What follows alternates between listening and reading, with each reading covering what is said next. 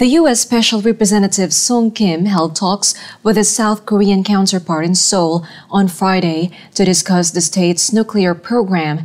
They were expected to discuss ways to resume the stalled six-party talks aimed at ending the North's nuclear programs and other related issues. Speaking after the meeting, Kim said North Korea needed to show their commitment to denuclearization. North Korea, South Korea, Japan, China, Russia, and the United States began talks in 2003 to rid the Korean peninsula of nuclear weapons, but they were suspended after Pyongyang tested nuclear devices in 2006 and 2009.